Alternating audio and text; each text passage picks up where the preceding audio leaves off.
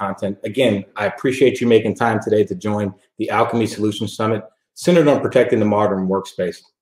My name is Jarrell Hall. I'm the Chief Technology Officer here at Alchemy Technology Group. Really, we are set out to make transformative outcomes for our customers, putting the Solution Summit together today, hoping you take some education points away that you can ship back to your environments and put into motion sooner rather than later. Agenda-wise, so just to recap this for everyone, again, this is also available in the handout section of the control panel. This morning, we're obviously getting kicked off with the welcome. Myself, Jarrell Hall, I'll be joined by Johnny Brister, a practice principal here at Alchemy, and Doug Lynn, one of our architects, shortly. From there, we're going to pivot over to Okta, really focusing on where hackers tend to start, which is around the identity. From there, we will move into the Beyond Trust conversation, talking about privilege access, moving then into secure ends, the governance piece of identity, proof point from protecting from an email, which is still one of the most targeted threat vectors that we have in the enterprise today. Then follow that with Fortinet, and then we'll bring it all home with an Alchemy perspective on extending those protection strategies using a number of tools that you may already have in your shops today. And all of that will culminate with a technology panel with a number of experts and architects here at the Alchemy side. These are the wrench turners. This is where the rubber meets the road. So to get your questions answered on a technology, a philosophy, process, procedure, approach, even a framework, definitely want to stick around for that technology panel that will be at the close of the session. So again, jam-packed, don't need to print screen this. The handout section has this available for download. So I encourage you, grab that. I would love for you to stay for the entirety of the session, but I understand that's a huge time commit. So again, choose wisely on the selection of the sessions you attend. So who is Alchemy? For those of you that are new to the conversation, we are a disruptor in the value-added reseller space. When you look around at what the value-added reseller space has become over the years, you had a lot of partners out there resting on their laurel. Really what we set out to do 4 years ago was really come in and change the perspective. From a sales organization perspective, give you professionals that can run a deal end to end, encourage you, help you negotiate and structure deals properly, be a customer advocate, understand your investments, and really maximize those investments in your environment. From a technology perspective, bringing to bear some of the premier technical resources that you have in the industry around the end user computing space, the protection space, cloud and automation. So really melding those two organizations together, we have disrupted the industry. 4 years in, number of partners awards, eclipsing over $100 million in sales. So our unique perspective has been received well by the customer community, and importantly as well, our partner community. So we continue to advance and expand on that story, and we're just looking forward to how we continue to transform the world as we move forward. National coverage being provided by our regional leaderships and all of our sales teams. So if you have not had the Alchemy experience, I encourage you, reach out to us via our marketing team. We have a contact form on our website, or continue to work with your account rep to learn more about our practices. Speaking of that, the way that we're formatted, a little bit unique. So we really wanted to target some of the gaps in the market and oddly enough become extremely relevant based on the current times that we find ourselves in. How do we take these silos that traditionally have existed in the enterprise and turn them into solutions? So when you look across the top, you notice identities, devices, apps, content, network, and operations. Most people embarking on a digital transformation strategy tend to focus on one of these areas of improvement, whether that be modernizing the desktop, issuing new devices, provisioning SaaS applications. We understand that it's a greater story than that. So the way we formulated our team is around 3 practice areas: the experience practice, the protect practice, and the transform practice. Today, we'll be focused on the protect practice. At this time, I'd like to bring in Johnny Brister, who heads up that practice, really to give you guys an understanding, his perspective, and how the practice sits today. Yep, thanks, Jarrell, and glad to see so many of you have joined in today. I see a lot of familiar names in the chat box there. So thank you all for attending. So the Alchemy security practice. So I've got a 12-year history in healthcare. I've run IT and security for a large health system here based in Louisiana. So that perspective really comes from the customer side, and it's from spending time with you all, over the course of my time here at Alchemy. And so the way that I've formed that up is really in 3 key areas, right? So it's the workspace security, and workspace being, it might be within the 4 walls of your institution or your company, could be at home, right? As many of us are working from home today, or it could be anywhere in between, right? So that workspace can be a device, a laptop, a tablet, a phone, or anything in between.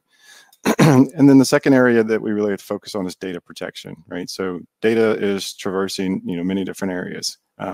You have some that's internal, which your data center, and you have, probably some that's in the cloud. So it's really about how do you apply those protections to protect that data no matter where it's at. And then last and certainly not least, probably the cornerstone of the Alchemy security practice here is identity management. To me, it really kind of starts there, and many other things fall in line. So if you've got good, solid identity management, then you can tie that identity to any of those other areas, whether it's in the workspace, the data protection, or even so on. So that's just a quick overview of, where we tend to put our focus. A couple of things I'll tell you is that you will see, an overall theme, and we'll hit each one of these areas and talk about different types of solutions that come into play throughout the day. Awesome. Appreciate that, Johnny.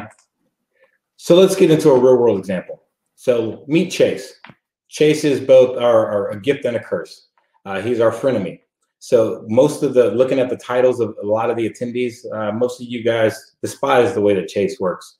So Chase is our high productive employee, or in the pandemic times, he's our standard employee, where he has diverse work locations, making it incredibly difficult to pin down IP address CIDR ranges, things that can increase and give us a better level of control.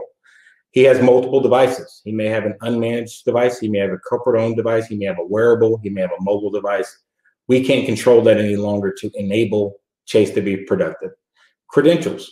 He may be a consumer. He may be external to the environment. He may be a contractor.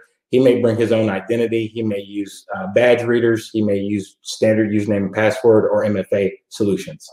He also has a mix of on-prem applications and data. He's leveraging multiple cloud providers. He's leveraging multiple SaaS and mobile applications. So again, he has increased our threat vector and our attack surface, and he has become crazy unmanageable from a security perspective. So when you look at the way we formulated the Solution Summit, we understand that there's a layered approach to security. We also want to understand what's the greatest bang for our buck, where do we start, and how do we come to bring these reins back into control so that not only can we enable Chase to be productive, but we can have a level of security posture from a risk-based perspective that our organizations are comfortable with. So to show you this in kind of real life and how these threats typically happen, and to get really into some of the meat of the conversation here, I'd like to bring in Doug Lynn, who's the Microsoft architect here at Alchemy, to walk you through a real-world example of how this goes down in a traditional environment. Doug, welcome to the show. Thank you, Jarrell. Yeah, so my name is Doug Lynn. I am one of the Microsoft architects here. And today we thought, what a better way to actually showcase some of the security projects than to do a real hack. So what we wanted to do is walk through exactly that. So what we have is a guided hack, and we're actually going to show a video while I talk through it. So what we see here is, if we go back to the video, Jarrell, let's go ahead and hit play. I'm going to send Chase email. So as the hacker, if I portray the hacker, I'm going to send Chase an email. He's going to grab that. He is an inbox zero kind of guy. Nothing has arrived yet. And when that shows up, being the highly proactive, busy gentleman that he is, he's going to go read it, acknowledge it, and go, hey, I use Walmart grocery. I've got a problem. Let's go update it. So we're going to update it. He goes to the website. Website looks a little funky, but his information is there, so he thinks it must be safe. He hits go. A confirmation comes up. Unbeknownst to him, a habit of 100,000 times. He hits open. He hits save, and he's going to visit this. So let's jump in on that one. Let's zoom things in a little bit. And when this comes up, what we're going to see is there's the document here, Maven Books. That doesn't look right. I don't know, yellow bar. Let's make that go away. Those are annoying. Let's continue to look down through here. This really doesn't look like a Walmart thing. I don't know if I'm really going to worry about this, is kind of what he's thinking through his mind. So ultimately, this is not a problem. Let's ignore it. So, he's going to close it. He's going to go about his busy day. And unbeknownst to him, he's been hacked. He's been attacked. He's been worked through. So what we want to do is we kind of want to slow down a little bit. We want to show what this hack looks like. So you're going to see there on the bottom left is kind of my dump area. Being the hacker, I have now exploited his machine. I have some tool sets, and I'm now starting to inject my tool set into his device. I've got Mimikatz, I've got some PS tools, I've got some PowerShell scripts, I've got a lot of other things that I've been able to do. And what that document did is that actually kicked in with administrative rights a specific script that has started this process. And at this point, it's really done. But what we can see is Mimikatz has went through, it has pulled all of the password and hashes. And as this hack evolves, what I'm going to do is I'm going to continue to exploit as much of the environment as possible. And the technique in this case that I'm going to use is called pass the hash. So I've got hashes. I can see that I am part of, in Recon, I can see I'm part of the F2 domain. I can see a couple of users that have logged onto this box. And as this process goes, my goal as an external, actor is to come in and I want to find as much critical information as possible. So how I'm going to do that, I know Chase is there. I sent him that email. I can see that. I can see the credentials that he typed into that website, but I want to move around. So what I'm going to do is I'm going to use my scripts. I'm going to use Mimikatz. I am going to actually escalate with the pass the hash logarithm, and I'm going to grab one of those hashes for EA and pop it in here. And in a few seconds, we'll easily be able to accommodate that. If we look there, we can see that my username is Chase, but because of pass the hash, I have actually injected the security token of another account. And by doing a quick discovery on the domain, I can do the same remote credential. And now all of a sudden, I'm the EA account. And when I actually connect, I am now connected to an actual domain controller. So my hack is successful. I am able to laterally move across the environment with tools, with the hacks that are there. And if I want to do some recon, I can, look for specific names. There may not be an engineering. Let's see what else we can find here. Do we find a manager? Nope. But really kind of what I'm after is some HR work. So, ooh, there's an HR file server. Let's look into that one. Is there any shares on it? Ooh, there's a super secret share. That must be definitely something we want to go after. If I keep doing recon, what we'll see is I am on the domain controller. I am a domain admin. I can see all of the users that are here. I can see groups. I have full access if I wanted to create accounts, remove accounts, if I wanted to cause destruction. At this point, I have that ability. But really what I'm concerned with is that content. I want that HR data to come out of there. I'm looking for that PII. I'm looking to exploit, to monetize as much stuff as possible. So if I go back to that file server, I can see there's our HR master list and there's our file stuff. So I want to get that information. I'm going to take there from the domain controller, which pretty much always has access to everything, go through, grab that information, pull it out, and what we'll see is on the left-hand side in my temporary dump file, assuming I can type, is now I've gone off of a random file server, found HR information, exploited, pivoted through the environment, and now I can remove and exfiltrate that data as much as possible. So at this point, I am successful, my hack is complete, and in under 5 minutes, I have the content that I am looking for.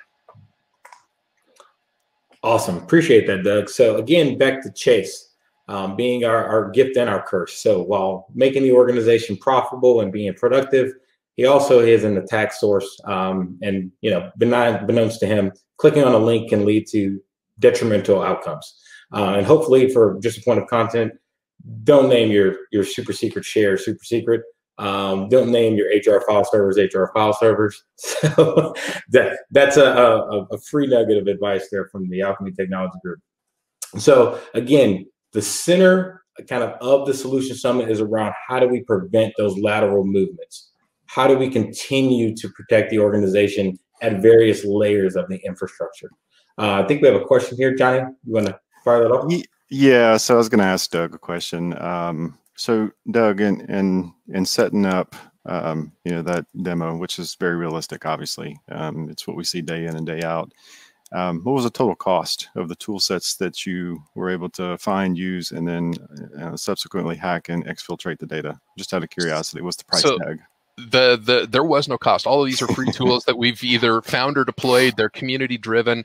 Yeah. They're out there on the internet. They are absolutely there. It did take time in order to set it up. It took time to be able to do the recon of that environment to figure it out. But the other thing that I want to say is that is actually a real, live, realistic hack. That is not a simulated hack, even though we did guide through it. Yeah, I think it's just a point there that, you know, any kid in the garage, so to say, find the necessary tools on the internet, and, you know, with enough time, which, you know, some people have, obviously they're going to get to the crown jewels that you're trying to protect. And in your case, the super secret disk, not so well protected. Yep, not at all. Absolutely. So again, setting the stage for the rest of the Solution Summit, you will be exposed to a number of platform solutions, industry experts that help not only prevent, but remediate and protect against these type of evolving threats to prevent Chase from creating that type of exposure for our organization. So let's now talk about a giveaway, right? Let's get right to it.